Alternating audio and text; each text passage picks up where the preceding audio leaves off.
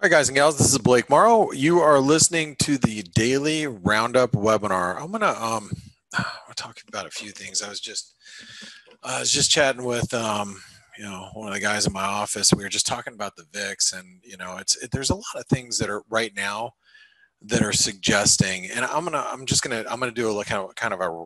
I know it's the Daily Roundup, so I guess this is probably appropriate for what I wanted to discuss. But first of all, let's talk about the VIX. VIX is breaking out, and I once heard, and I'll say this again: nothing good happens while while volatility is above 20. So it's something just to think about. We've got volatility that's kind of breaking out to the upside, right? You've got gold that is holding above. Where is my gold? Where's my gold? It's in the bank. Oh, that gold. You see gold holding above its trend line. So obviously what I'm looking for is, a break below the lows of the day would be, bearish for gold. That would, signal something. You got yields breaking out. Look at the 10-year. We broke above the 50% retracement. So you got yields rallying, right? You got the euro that's bounced back. The euro's bounced back, but I think euro is going to be more influenced by gold, right? You got the Aussie yen. Check this out. So you got the Aussie yen that just we had this kind of false breakdown, 161% extension.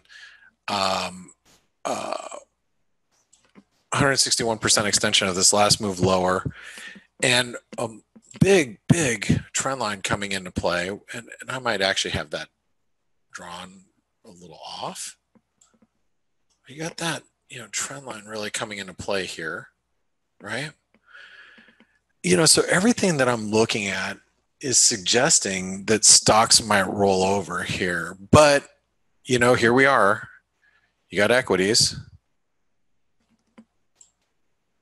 I mean, they're coming, S&P's come down a little bit, but, it's not like we're imploding. But you have, equities that are probably testing, I would say this is intraday. This is some, pretty key support here, right? You got NASDAQ, a little underperforming, but worth noting, right? Dow. A little false breakout going on here. I've got things that are on the radar that says, we got to be really careful here with equities. And we haven't seen currencies really respond other than, you got every yen pair going straight up. But does that really matter to anything? Because, the yen pairs have broken they've broken their relationship with the market. So, does it really matter that we have, euro yen at resistance, dollar yen at resistance? Well, it's actually we're trying to push through that channel. Pound yen's breaking higher. Aussie yen's at that resistance here. New Zealand yen, probably just enough to squeeze out everybody, but I would say it's resistance. So I'm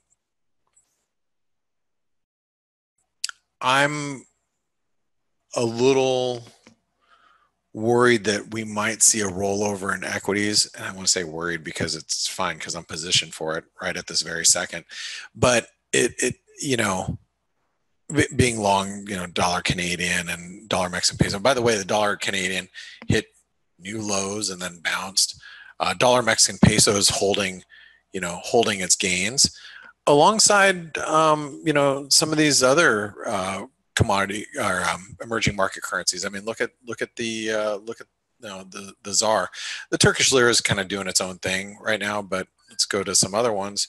I mean, Brazilian real, it's holding up. I mean, you look at all this stuff, and I mean, it to me, it says that stocks want to roll over, but they just haven't yet, and I think that is the risk at the moment. Okay, but we'll see. We'll see how this all shakes out.